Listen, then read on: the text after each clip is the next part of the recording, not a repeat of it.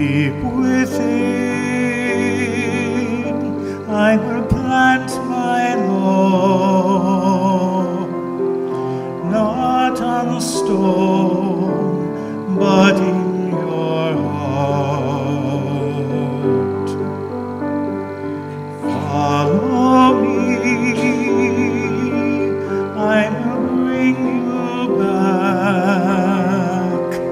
You will be my home, and I will be your God.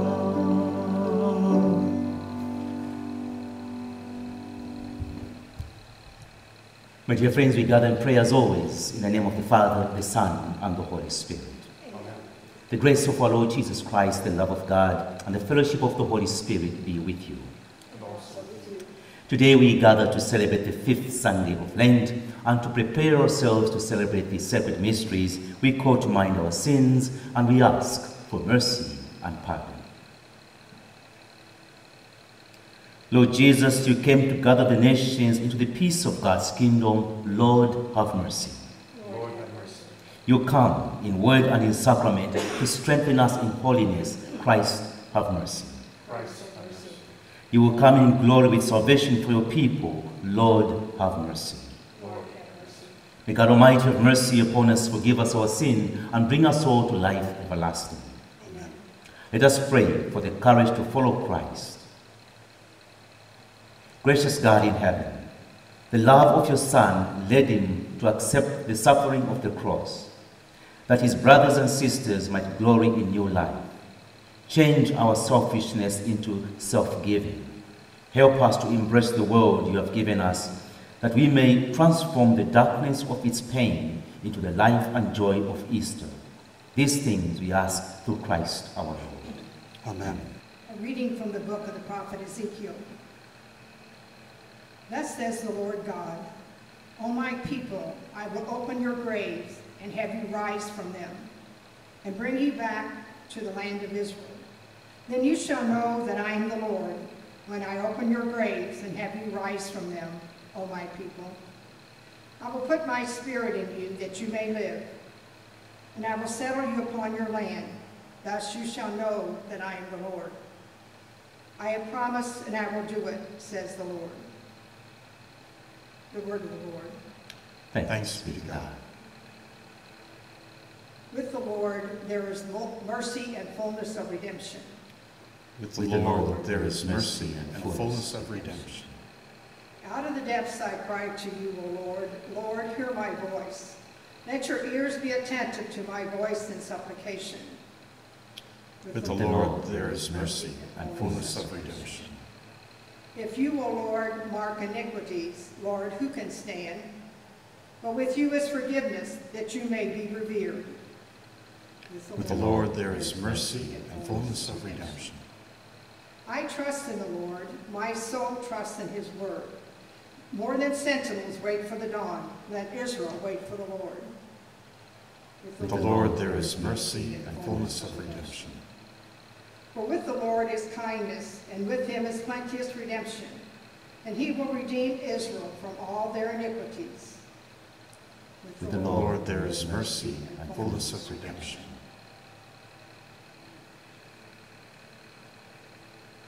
A reading from the letter of St. Paul to the Romans. Brothers and sisters, those who are in the flesh cannot please God. But you are not in the flesh. On the contrary, you are in the Spirit, if only the Spirit of God dwells in you. Whoever does not have the Spirit of Christ does not belong to him. But if Christ is in you, although the body is dead because of sin, the Spirit is alive because of righteousness. If the Spirit of the one who raised Jesus from the dead dwells in you, the one who raised Christ from the dead will give life to your mortal bodies also, through his Spirit dwelling in you. The word of the Lord.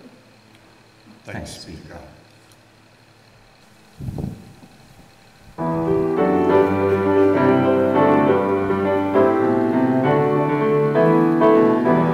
Glory to you, O word of God, O Jesus. Jesus Christ. Glory to you, O Word of God, Lord Jesus Christ. We do not live on bread alone, but on every word that comes from the mouth of God. Glory to you, O Word of God, Lord Jesus Christ. Glory to you, O Word of God, Lord Jesus Christ. The Lord be with you. And also with you. A reading from the Holy Gospel according to John. Glory to you, O Lord. The sisters of Lazarus sent word to Jesus saying, Master, the one you love is ill. When Jesus heard this, he said, This illness is not to end in death, but is for the glory of God, that the Son of God may be glorified through it. Now Jesus loved Martha and her sister and Lazarus. So when he heard that he was ill, he remained for 2 days in the place where he was. Then after this, he said to his disciples, Let us go back to Judea. When Jesus arrived, he found that Lazarus had already been in the tomb for 4 days. When Martha heard that Jesus was coming, she went to meet him, but Mary sat at home. Martha said to Jesus, Lord, if you had been here, my brother would not have died. But even now I know that whatever you ask of God, God will give you. Jesus said to her, Your brother will rise. Martha said, I know he will rise in the resurrection on the last day. Jesus told her, I am the resurrection and the life. Whoever believes in me, even if he dies, will live. And everyone who lives and believes in me will never die. Do you believe this? She said to him, Yes, Lord, I have come to believe that you are the Christ, the Son of God, the one who is coming into the world. He became perturbed and deeply troubled and said, Where have you laid him? They said to him, Sir, come and see. Jesus wept. So the Jews said, See how he loved him. But some of them said, Could not the one who opened the eyes of the blind have done something so that this man would not have died? So Jesus, perturbed again, came to the tomb. It was a cave, and a stone lay across it. Jesus said, Take away the stone. Martha, the dead man's sister, said to him, Lord, by now there will be a stench. He has been dead for 4 days. Jesus said to her, Did I not tell you, if you believe, you will see the glory of God? So they took the stone away, and Jesus raised his eyes and said, Father, I thank you for hearing me. I know that you always hear me, but because of the crowd here, I've said this, that they may believe that you sent me. And when he had said this, he cried out in a loud voice, Lazarus, come out. The dead man came out, tied hand and foot with burial bands, and his face was wrapped in a cloth. So Jesus said to them, Untie him and let him go. Now many of the Jews who had come to Mary and seen what he had done began to believe in him. The Gospel of the Lord.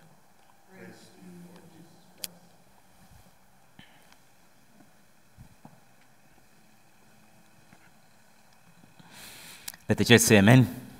Amen again. Amen. We have some fascinating readings today on this 5th Sunday of Lent, beginning from the first reading. I will open your graves and have you rise, O my people. Again he says it, when I open your graves and have you rise from them, you will know that I am your God. What I find interesting in that is that Ezekiel is not prophesying to a people that are dead. Ezekiel is prophesying to a people that are fully alive. But are they? And that is the question that we want to answer on this 5th Sunday of Lent.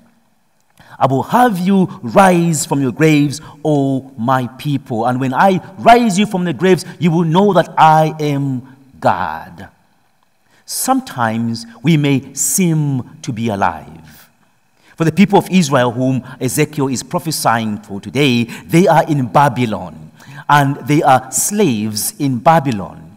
They are walking around without any joy, without any hope. And they are walking around like as if they were dead. So today, the prophet comes to them and says to them that God will raise them from their dead situations.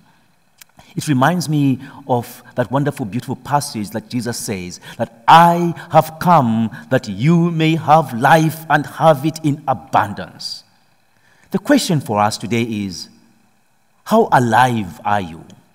How alive am I? And we can also go and ask, what are the situations of death that sometimes surround us, that we may be alive, but we are not joyful enough, or we are not hopeful enough because of the things that are going on in our lives, because of the trials and tribulations that we find ourselves in. We look or we seem to be dead.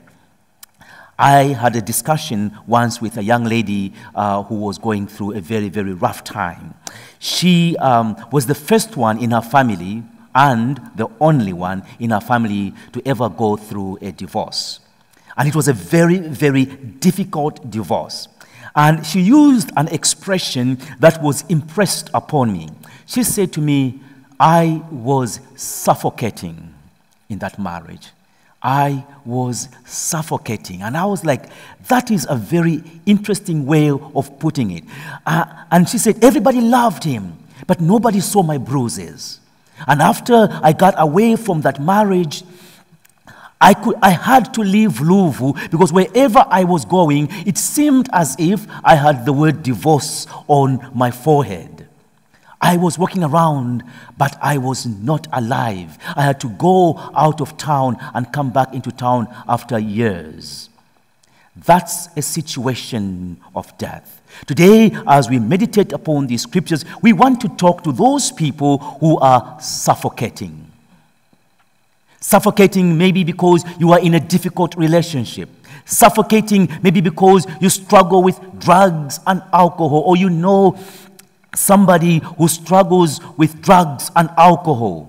To all of us who go through these difficult moments, we want to hear the words of the prophet, I will have you rise from your grave. I also like what God says to Moses when God appears to Moses on the burning bush. He says, take off your shoes, for the ground upon which you stand is holy ground. So wherever you are, whether you feel yourself suffocating or not, there are seeds of holiness there. And we can start building our lives from that moment and hearing God's word. Today's gospel passage, another very fascinating reading, and for the interest of time, I will go to the end of the passage. I love what Jesus does in today's gospel passage. He goes, of course, and he raises Lazarus from the dead. But there's something that happens in this passage that has come alive for me in my life. When Jesus calls out to Lazarus, Lazarus, come out. The scripture says, the dead man came out with bands around his head and hands tied together. And Jesus then gives a directive. Unbind him and let him go. What is missing for us in this passage is the understanding back then of death. They believed that after 3 days, the soul of the person was still hovering around the body. But the fourth day, they're not only dead, they are very dead. So Lazarus is very dead, one. Second thing that happens is if you touch a dead body, which is very dead, you become unclean. So I find it interesting that Jesus doesn't go over there and begins to unwrap Lazarus. He instead asks the people around and asks them, are you willing to be unclean so that this person who was very dead becomes alive? And what I hear from that is, how willing am I to touch the brokenness of somebody else? this preaches so much for me because I've shared this story with you several years ago when I left the Archdiocese. I don't know if there was a directive from someone that my brother priest should not talk to me. I don't know. But it felt as if they were asked not to talk to me. And I remember dying inside. Because when you grow up in the system, you have your brother priest, that's all you know. And I remember dying inside of loneliness. Then one day, the phone rang, and it was Father Pablo Hernandez. I went to seminary with him. He's a priest of the Archdiocese. He said, "Hey, I'm going to swing by your house." I said, "Oh Lord, don't come over here. They will kill you." But Pablo came. He sat down, and we had tea. And we just talked. In that moment, I felt as if just that reaching out, him reaching out, I felt as if he was unbinding me and letting me go. That same feeling happens every time we walk into this space. Every time we come to Rabuni, I feel as if the community here has the courage to say, "I will unbind you, and I will not mind the stench." I feel the call of the Spirit in this moment is to find people who are courageous enough to say, "I'll be the first one to touch the uncleanness of the other. I'll be the first one to say, well, maybe to die with this other person." Because when Jesus said, "Unbind him and let him go," I'm sure people are looking around and wondering, who is going to be the first to lay a hand on Lazarus? Because Lazarus may be alive, but Lazarus is still unclean. And to touch Lazarus is to touch the unclean.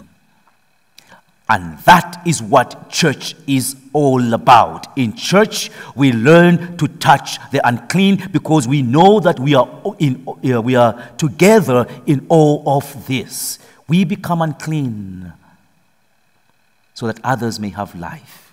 We touch the brokenness of others. And in touching the brokenness of others, something actually beautiful begins to happen. We become fully alive. Have you ever noticed that? Yeah. When we used to go to the nursing home, you go to the nursing home, you visit with somebody.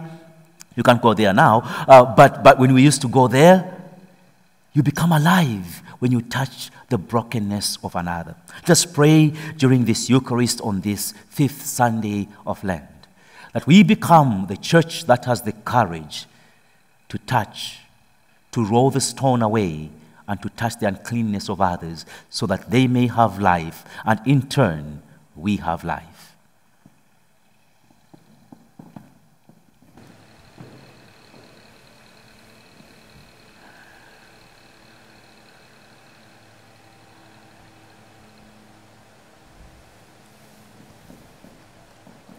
And together we lift up our prayers, knowing that our God hears us when we pray. Please respond. Lord, hear our prayer. For all those suffering at this time, longing for new life, may they find healing and peace, we pray. Lord, hear our prayer. For our healthcare workers, first responders, farmers, migrants, truck drivers, grocery workers, and all others serving our needs at this time, we pray. Lord, hear our prayer. That all people might continue to find new life in the warmth of our community's embrace, we pray. Lord, hear our prayer. For all those who have gone before us to newness of life with God, we especially remember Lois and Ed Asherman, for whom this Mass is offered. For these, we pray. Lord, hear our prayer. Gracious God, we ask you to receive these prayers that we make in faith through Christ our Lord, who lives and reigns with you forever and ever. Amen. Blessed are you, Lord God of all creation. Through your goodness, you have this bread to offer which earth has given and human hands have made. It will become for us the bread of life. Blessed be God forever.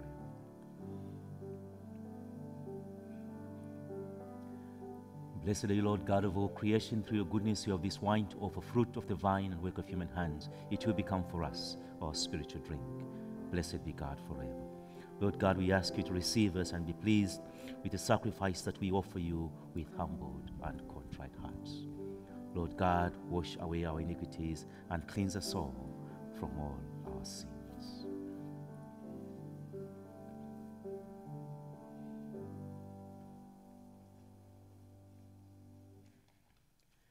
And pray, church, that this our sacrifice may be acceptable to God our Father. May the Lord accept the sacrifice at our hands, for the praise and glory of God's name, for our good and the good of all God's church. Lord, by the grace of this sacrifice, may we who ask forgiveness be ready to forgive one another. We ask this through Christ our Lord. Amen. The Lord be with you.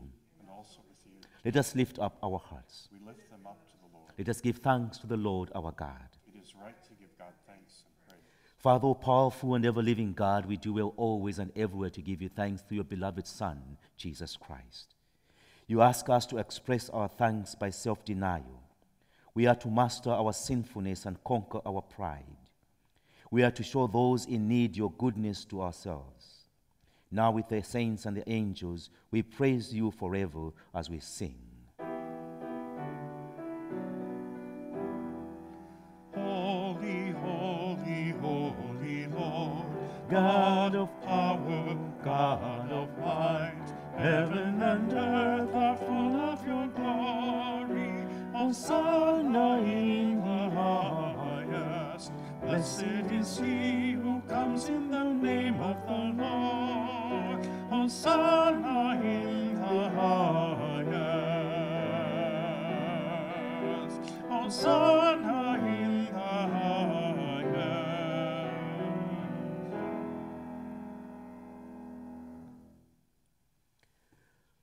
Lord, you are holy indeed, the fountain of all holiness.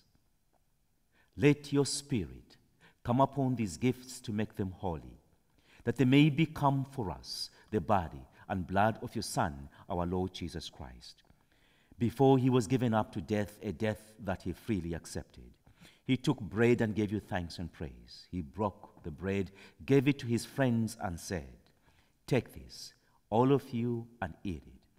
This is my body, which will be given up for you."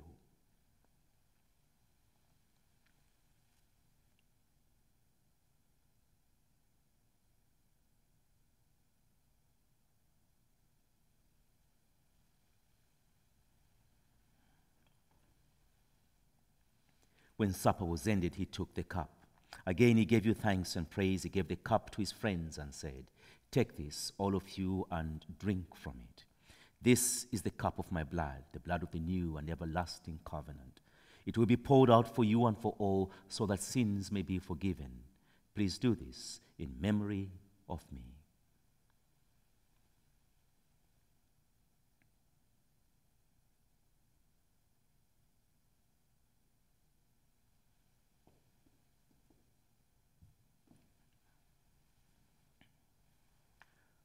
Let us proclaim the mystery of faith. Dying, you destroyed our death. Rising, you restored our life. Lord Jesus, come. Lord Jesus, come in glory.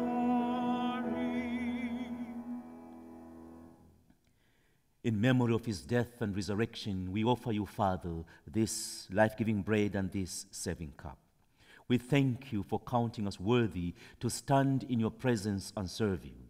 May all of us who share in the body and blood of Christ be brought together in unity by the Holy Spirit. Lord, remember your church throughout the world. Make us grow in love together with Francis, the Bishop of Rome, and all the bishops and clergy. Remember our brothers and sisters who have gone from this life. In baptism, they died with Christ. May they also share his resurrection.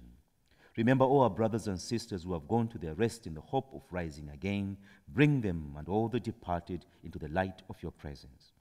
Have mercy on all of us. Make us worthy to share eternal life with Mary, the Virgin Mother of God, with Joseph, her husband, the apostles, and with all the saints who have done your will throughout the ages. May we praise you in union with them and give you glory through your Son, Jesus Christ. And together we say, through him, with him, in the unity of the Holy Spirit, All glory and honor is yours, Almighty Father, forever and ever. Amen. And together we pray as our Lord Jesus Christ taught us. Our Father, who art in heaven, hallowed be thy name. Thy kingdom come, thy will be done, on earth as it is in heaven. Give us this day our daily bread, and forgive us our trespasses, as we forgive those who trespass against us. And lead us not into temptation, but deliver us from evil. Lord, deliver us from everything that is evil, and grant us peace in our day. In your mercy, keep us free from sin, and protect us from all worry, as we wait in joyful hope for the coming of our Savior, Jesus the Christ. For the kingdom, the power, and the glory are yours, now and forever. Lord Jesus Christ, you say to your apostles, I leave you peace. My peace I give to you. Look not on our sins, but on the faith of your church, and grant us the peace and unity of your kingdom, where you live forever and ever. And the peace of the Lord be with you. And Lamb of God, you take away the sins of the world, have mercy on us. Lamb of God, you take away the sins of the world, have mercy on us. Lamb of God, you take away the sins of the world, grant us peace. Lord Jesus Christ, Son of the living God, by will of the Father and work of the Holy Spirit, your death brought life to the world. By your holy blood and blood, free us from all our sins and from every evil. Keep us faithful to your teaching, and never let us be parted from you.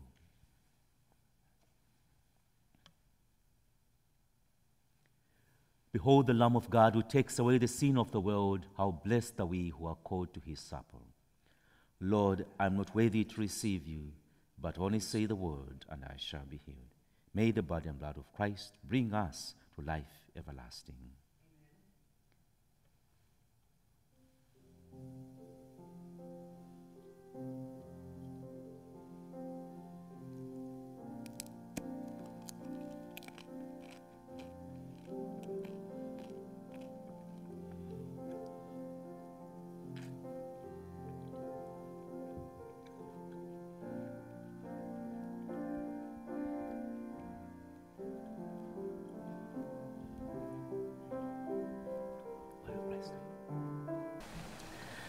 And the Lord be with you. And also with you. Almighty God, by this sacrifice, may we always remain one with your Son, Jesus Christ, whose body and blood we share. We ask this through Christ our Lord. Amen. Let us bow our heads and pray for God's blessing. Lord, protect your people always, that we may be free from every evil and serve you with all our hearts. We ask this through Christ our Lord. Amen. May the blessing of Almighty God come upon us and remain with us always, the Father, the Son, and the Holy Spirit. Amen. The Mass is ended. Let us go in the peace of Christ. Thanks be to God.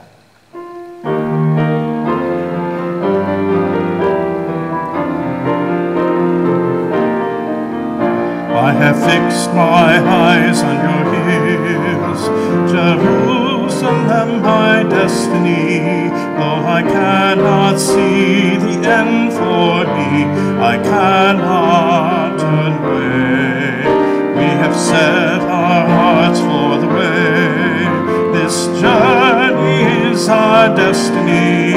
Let no one walk alone. The journey makes us one. To the tombs I went to mourn, the hope I thought was gone.